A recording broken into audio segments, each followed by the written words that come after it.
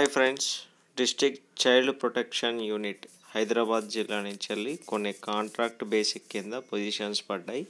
సుమారు 5 రకాల పొజిషన్స్ పడ్డాయి. ఇక్కడ అందులో ఏమేం పొజిషన్స్ ఉన్నాయి ఏందనేది తెలుసుకునే ప్రయత్నం చేద్దాం. సో దీనికి సంబంధించి మహిళా శిశు వికలాంగుల మరియు వయోవృద్ధుల శాఖ హైదరాబాద్ వారు district child protection unit Hyderabad జిల్లాలో కాంట్రాక్టు ప్రాతిపదికన దిగువ అడిషనల్ పొజిషన్స్ కొరకు అభ్యర్థుల నియామకం కొరకు అర్హత గల వ్యక్తుల నుండి దరఖాస్తులు కోరుతున్నారు. ఇందులో ఫస్ట్ వచ్చేసి ప్రొటెక్షన్ ఆఫీసర్ ఇన్స్టిట్యూషనల్ కేర్ కింద ఒక పొజిషన్ ఉండింది. శాలరీ వచ్చేసి 27,300 రూపాయలు. రెండో పోస్ట్ వచ్చేసి protection officer non institutional care. So ఒక పొజిషన్ ఉండింది. దీనికి కూడా 27,300 రూపాయలు. మూడోది వచ్చేసి లీగల్ కమ్ ప్రొబేషన్ ఆఫీసర్ ఒక పోస్ట్ ఉండింది. దీనికి కూడా 27,300 రూపాయలు. నాలుగో వచ్చేసి సోషల్ వర్కరు, దీనికి 18,200. ఐదవ పోస్ట్ వచ్చేసి అవుట్ రీచర్ వర్కర్స్ 3 కావాలి. దీనికి ఒక్కరికి 10,400 రూపాయలు చెల్లించడం జరుగుతుందని వాళ్ళు తెలియజేశారు. సో దీనికి సంబంధించిన అప్లికేషన్ ఫామ్ అనేది వాళ్ళు ఒక వెబ్సైట్ ఇచ్చారు. ఆ వెబ్సైట్లో లాగిన్ అవుతే మీకు అప్లికేషన్ ఫామ్ అనేది వస్తుంది. ఆ అప్లికేషన్ ఫామ్ని డౌన్లోడ్ చేసుకొని పూర్తి వివరాలు నింపి దాంతోపాటు కొన్ని అటాచ్డ్ డాక్యుమెంట్స్ పెట్టాలా. ఏమనంటే మీ యొక్క 10th మెమో, మీ ఏదైతే హయ్యర్ అఫీషియల్ ఉన్నాయో వాళ్ళు ఇచ్చిన అప్లికేషన్కి అయితే చేస్తున్నారో పోస్ట్కి దానికి సంబంధించి ఏది ఎడ్యుకేషనల్ క్వాలిఫికేషన్ అడిగారో వాటికి సంబంధించిన ఎడ్యుకేషనల్ సర్టిఫికేట్స్, అట్లనే ఎక్స్పీరియన్స్ సర్టిఫికేట్, క్యాస్ట్, ఒకవేళ మీరు వికలాంగులైతే వికలాంగులకు సంబంధించింది, దాని తర్వాత మీరు ఎక్కడ నివసిస్తున్నారో దానికి సంబంధించినటువంటి జిరాక్స్ కాపీసు, అట్లాంటివన్నీ కూడా జత చేసి వాళ్ళు ఇచ్చినటువంటి ఆఫీస్ అడ్రస్కి మీరు పోస్ట్ కానీ డైరెక్ట్గా కానీ వెళ్ళి ఇవ్వవచ్చు. సో డైరెక్ట్ వెళ్ళి ఇవ్వడమే మంచి పద్ధతి. సో వచ్చేసి ఎక్కడంటే జిల్లా సంక్షేమాధికారి WCD and AC Hyderabad collectorate ఆవరణ, 1వ అంతస్తు, పాత collectorate building, Nampally station road, Abids, Hyderabad 500001 వద్ద దాఖలు చేయవచ్చు. సో ఆలస్యంగా అందిన దరఖాస్తులు స్వీకరించబడవు. ఎంపిక చేయబడిన అభ్యర్థులకు మాత్రమే సమాచారం అందించబడుతుంది. అంటే షార్ట్ లిస్టెడ్ క్యాండిడేట్లనే మీకు పిలుస్తారన్నమాట. వెబ్సైట్లో దరఖాస్తు ఫారాల లభ్యత 1 డిసెంబర్ నుండి 15 డిసెంబర్ వరకు సాయంత్రం 5లోగా మీరు అప్లికేషన్ చేసుకోవాలా. గమనిక ఎటువంటి కారణం తెలియజేయకుండా ఈ ప్రకటన రద్దు చేయుటకు ఈ కార్యాలయం అన్ని హక్కులు కలిగి ఉంది. ఒకవేళ ఈ యొక్క నోటిఫికేషన్ వాళ్ళు రద్దు చేయాలనుకుంటే రద్దు చేసుకునే పూర్తి అధికారం వాళ్ళకి ఉందని తెలియజేస్తున్నారు. సో దీనికి సంబంధించి ఎడ్యుకేషన్ క్వాలిఫికేషన్ ఏమడిగారు, ఏమేమి ఎక్స్పీరియన్స్ ఉండాలా ఏంటి అనేది మనం ఒకసారి తెలుసుకునే ప్రయత్నం చేద్దాం.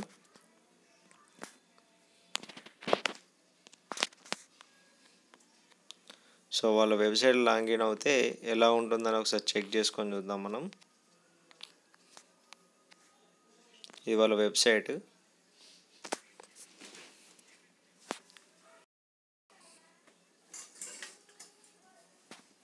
సో వాళ్ళ వెబ్సైట్ ఇలా ఓపెన్ అవుతుందండి. ఓపెన్ అయిన దాని తర్వాత ICPS DCPU district child protection unit DCPU means. So దాన్ని క్లిక్ చేస్తే దానికి సంబంధించిన ఫైల్ డౌన్లోడ్ అవుతుంది. సో డౌన్లోడ్ అయితే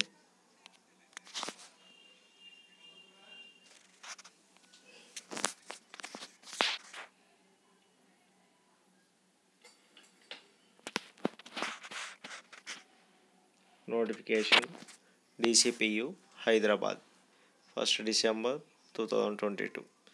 సో దీనికి సంబంధించిన పూర్తి వివరాలు, ప్రొటెక్షన్ ఆఫీసర్కి ఏమేమి ఎడ్యుకేషన్ క్వాలిఫికేషన్ ఎక్స్పీరియన్స్ ఏముండాలా అని, ఏజ్కి సంబంధించి ఇది 1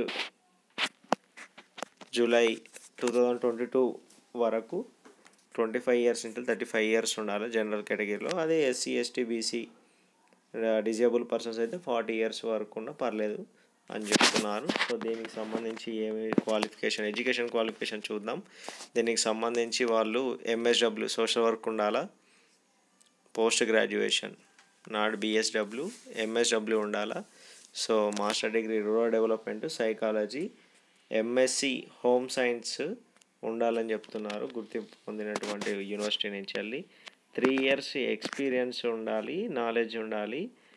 ఏమి నాలెడ్జ్ అని అంటే women and child protection issues మీద వర్క్ చేసినటువంటి అనుభవము, నాలెడ్జ్ ఉండాలని వారు అడుగుతున్నారు.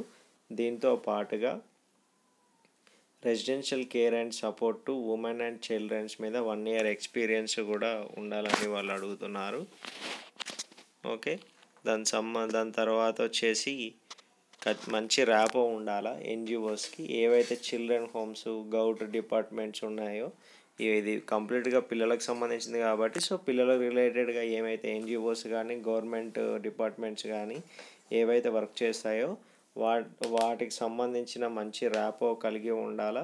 వాళ్ళ యొక్క మహిళ మరియు పిల్లలకు సంబంధించిన రిలేటెడ్ ఇష్యూస్ మీద వర్క్ చేసేటటువంటి డిపార్ట్మెంట్స్, ఎన్జిఓస్ పట్ల మంచి ర్యాపో అవగాహన కలిగి ఉండాలని వాళ్ళు అడుగుతున్నారు. అట్లనే డెమాన్స్ట్రబుల్ కమిట్మెంట్ ఉండాలా ఉమెన్ అండ్ చిల్డ్రన్ కన్సర్న్స్ మీద. అట్లనే కమ్యూనికేషన్ స్కిల్స్ ఉండాలా, రిటన్ అండ్ ఓరల్ మాట్లాడగలగడం, రాయగలగడం లాంటి ఎబిలిటీ కలిగి ఉండాలని చెప్పేసి వాళ్ళు అడుగుతున్నారు. మరీ ముఖ్యంగా ఇంకోటి ఏమి అని అంటే ఎంఎస్ ఆఫీస్ వచ్చి ఉండాలా.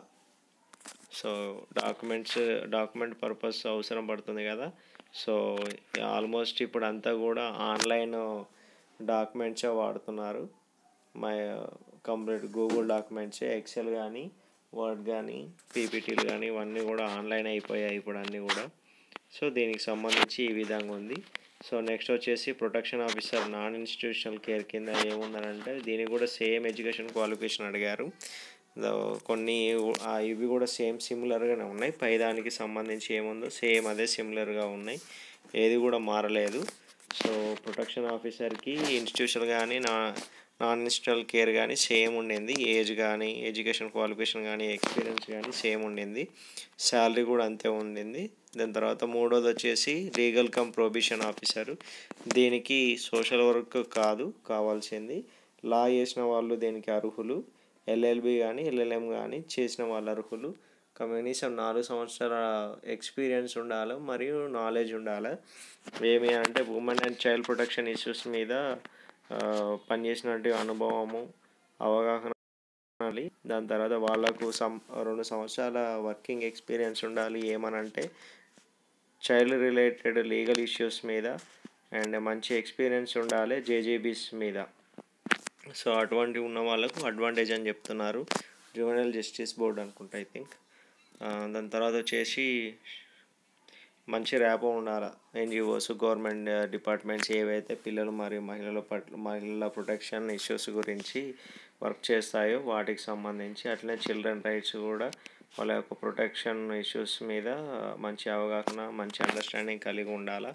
సో రాయగలగడం, మాట్లాడగలుగుతాం, ఇలాంటి కమ్యూనికేషన్ స్కిల్స్ అనేటివి అవసరము. అంత వాళ్ళ యొక్క లీగల్ ఇష్యూస్ మీద పనిచేసినటువంటి అనుభవము, అలాంటి బ్యాక్గ్రౌండ్ ఉన్న వాళ్ళని తీసుకునే అవకాశం ఉంది. సో వీళ్ళకు కూడా ఖచ్చితంగా ఎంఎస్ ఆఫీస్ ప్యాకేజ్ వచ్చి ఉండాలి, ముఖ్యంగా ఎంఎస్ వర్డ్ అండ్ ఎక్సెల్ వచ్చి ఉండాలి. దాని తర్వాత వచ్చేసి దీనికి కూడా సేమ్ ఏజ్, సేమ్ శాలరీ ఉండింది. ఈ 3 పోస్టులు కూడా ఒకటే పోస్ట్ ఉండింది.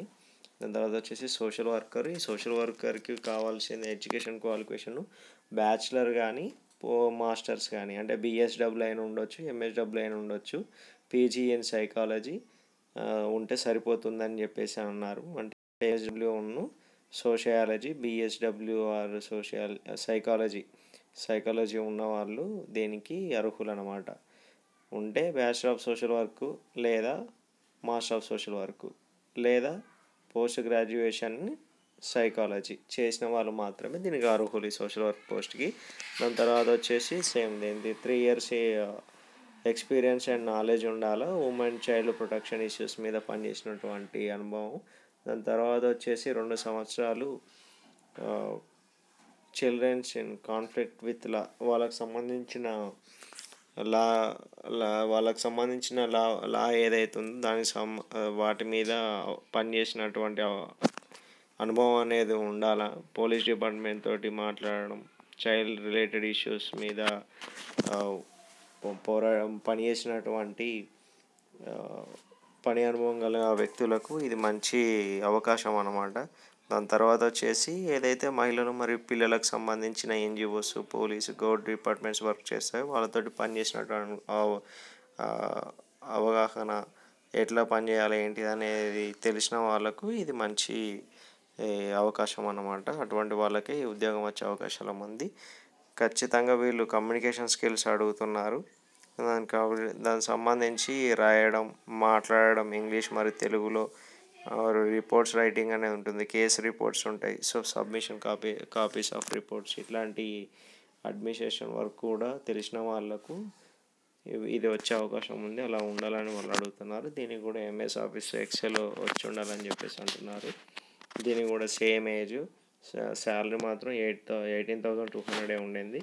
అట్లనే అవుట్ రీచర్ వర్కరు, దీనికి మాత్రం వాళ్ళు బ్యాచిలర్ డిగ్రీ అడుగుతున్నారు.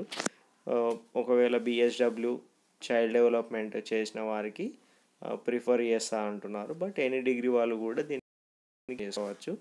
ఎనీ డిగ్రీ ఉన్నప్పటికీ ఎక్స్పీరియన్స్ మాత్రం ఉమెన్ ప్రొటెక్షన్ ఇష్యూస్ మీద వర్క్ చేసినటువంటి ఎక్స్పీరియన్స్ ఉన్న వాళ్ళకే ఈ యొక్క జాబ్ వచ్చే అవకాశాలు ఉన్నాయి. అలాంటి వాళ్ళకే ఇస్తామని ఇక్కడ మెన్షన్ చేశారు.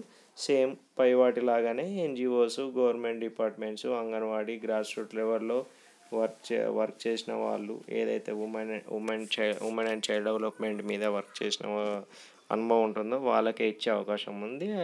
సేమ్ టైం రాయడం, మాట్లాడడం, కమ్యూనికేషన్ స్కిల్స్, కేస్ రిపోర్ట్స్ రాయడం లాంటి ఎక్స్పీరియన్స్ ఉన్న వాళ్ళ, అనుభవం ఉన్న వాళ్ళకు ఇస్తామని ఇక్కడ పెట్టారు. అట్లనే ఎంఎస్ ఆఫీసు వచ్చి ఉండాలి, ఎంఎస్ వర్డ్ ముఖ్యంగా. సో అటువంటి వాళ్ళకి అవకాశం ఉందని అంటున్నారు. ఇది అవుట్ రీచర్ వర్క్. కానీ దీని శాలరీకి సంబంధించి మాత్రం 10,400 మాత్రమే ఉండింది. సో కంప్లీట్ వల్ల డైరెక్ట్ వాళ్ళు ఇచ్చినటువంటి అడ్రస్కి పోయి మాత్రమే మనం ఇవ్వాలి. సో వాళ్ళ అడ్రస్ ఇది వరకు చెప్పినట్టుగా అక్కడికి వెళ్ళి ఇవ్వడం బెటర్ అన్నమాట. వీళ్ళ యొక్క అడ్రస్ వచ్చేసి జిల్లా సంక్షేమాధికారి, WCD and SC, senior citizen అన్నమాట. హైదరాబాద్ కలెక్టర్ ఆవరణ, 1వ అంతస్తు, పాత collectorate building, Nampally, station road, Abids, Hyderabad 500001. So last date వచ్చేసి 15th December 5లోగా వాళ్ళకు దరఖాస్తు చేయాలి. Thank you.